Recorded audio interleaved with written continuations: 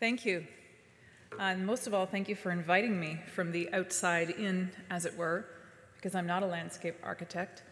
I'm an ecologist first, but I'm not an apologist for nature or for cities. And in fact, I think it's helpful today to hear the counterpoint. And I'm going to speak in addition to the city. So listen carefully.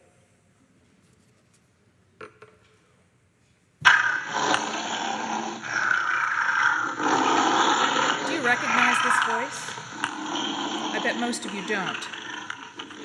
Does it give you pause? She's angry, this one.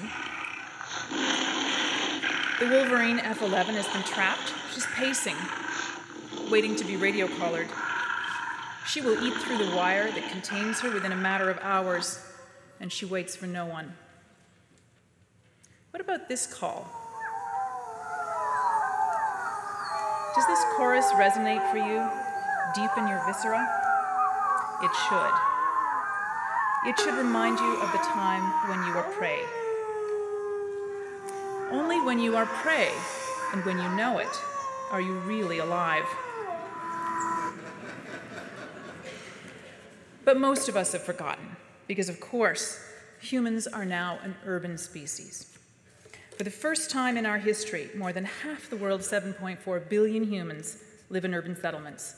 We have become the single dominant species shaping the planet, from its surface lands and waters to its climate, and by extension to the future of all other species on Earth.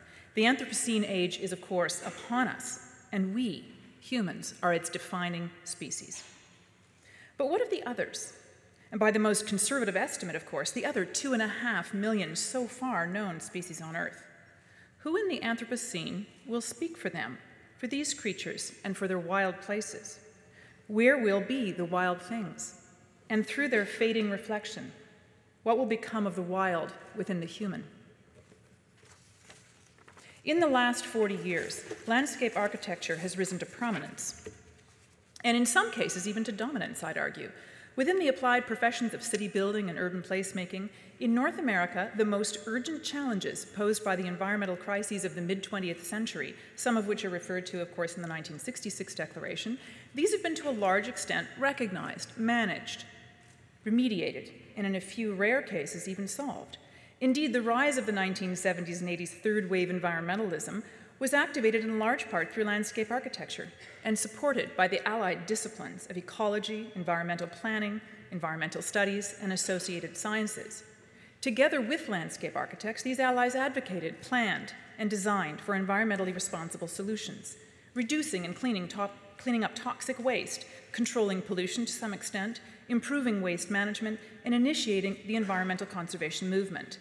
These and other strategies were effective reactions as crisis management, and they've now given way to more proactive strategies for longer-term, larger-scale, more complex challenges related to climate change and sustainability, for example.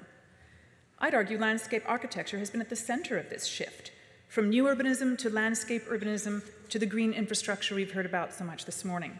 Some might conclude that the landscape architect has arrived, center stage, as the Anthropocene urban savior. But on this urbanizing planet, what remains of the wild? More urgently, what will become of the wild things and their places, and of the quality of being that defines not only them, but by extension us? On the relentless trajectory of global urbanization, we continue to lose millions of acres each year of the Earth's natural and agricultural cover through land conversion, the loss of natural habitats, whether it's by swift condemnation and conversion or by the cumulative paper cuts of habitat fragmentation and degradation, ultimately leads to the irretrievable loss of biodiversity. The Anthropocene is the planet's sixth great extinction epoch. From almost daily extirpation to mass extinction, the wealth of the world's biodiversity is bleeding away. While we may lament the loss of the wild, we also exacerbate it by failing to validate and value what it is to be wild. Honoring the condition of wildness is fundamental to valuing the wild things and caring for their places, central tenets in achieving and activating their protection through design. The wild and its essence will not persist if we retreat passively. We cannot simply do nothing, for I assure you, neglect is not benign. A different wild will inevitably emerge from the void left behind, from invasive species to barren fields and environments hostile to humans. An evolving new nature, an unintended consequence of our own design, will simply select humans out, replacing us with plague and pest alike. Our role, instead, must then be as active agents in reaffirming, reestablishing, and revaluing the place and the role of the wild. Policies and targets for wilderness protection vary widely, from the United Nations Convention on Biological Diversity's goal of 17% by 2020 to famed ecologist E.O. Wilson's ambitious half-Earth movement to protect from development 50% of the world's natural landscapes. In the abstract, these targets are blunt instruments. They need design and design intervention to engage the imagination and to empower action. From restoration sites to rewilding initiatives, from greenways to green infrastructure, we must engage in nothing less than a planetary strategy of landscape connectivity. Large wilderness is now rare, but its interstitial spaces will be the practice of the everyday. Designing and remaking connections between the remnant wild fragments will be paramount.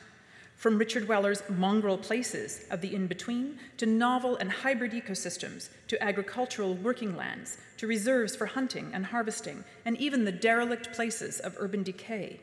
Taken together, cumulatively, from inside the city and out, these landscapes will form a wild mosaic for the next wave of conservation. In the Anthropocene, there is no away to which we retreat. There is no pristine place unaffected by human hands. Rather, we need design tactics for the full spectrum of landscapes, from urban to suburban to peri-urban to rural to wilderness.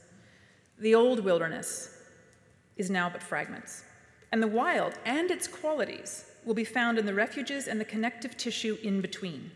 The local work of the landscape architect will be humble to stitch together these fragments, but the cumulative design is nothing short of planetary. We must reweave the tapestry of the wild back into the landscapes of the future. To lose the wild is to lose that thing, that quality, which makes us most human. The saddest irony is that in wasting the wild, we lose a vital, visceral, and a primal part of ourselves.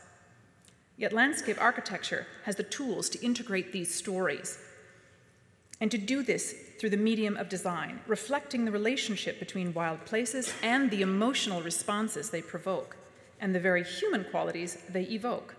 Reflected in art, anchored in master plans and policies, implemented in design, landscape architecture has the power and the authority to make legible the story of the wild and to recenter its place within the landscapes you make.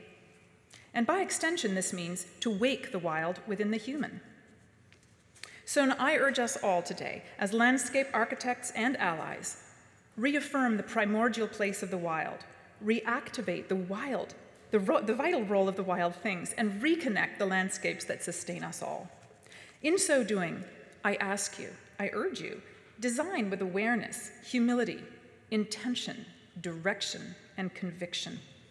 To honor the voice of the wild, we must listen for it, and to reveal the sublime of wild places, we must actually see them. And to reassert the wildness that makes us human, we must ultimately value it.